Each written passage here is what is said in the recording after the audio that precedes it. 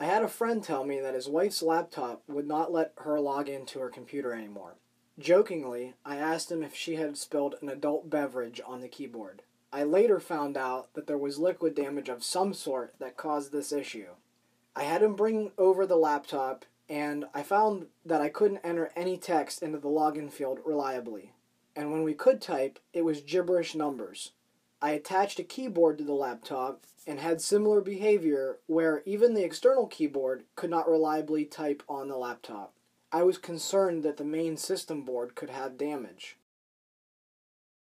I had to use an external keyboard to get into the startup options by hitting escape, and then the F10 key at boot. From here, I entered the system diagnostics, and I was able to select the keyboard test from the component test option.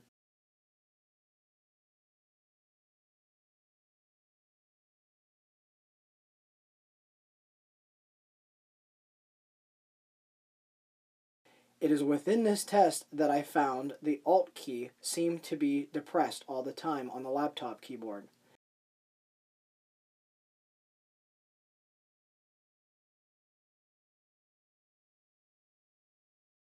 And when typing on the external keyboard, the system recognized that I was hitting other keys. I removed the keyboard on the laptop, which I show the process on how to do this in another video, and I typed on the external keyboard showing everything now worked as expected. I sourced an HP 15 keyboard on Amazon for around $20. Be sure to check the source of the part because you could end up waiting 2 weeks if the part is coming from China. Hopefully this proved helpful. Good luck.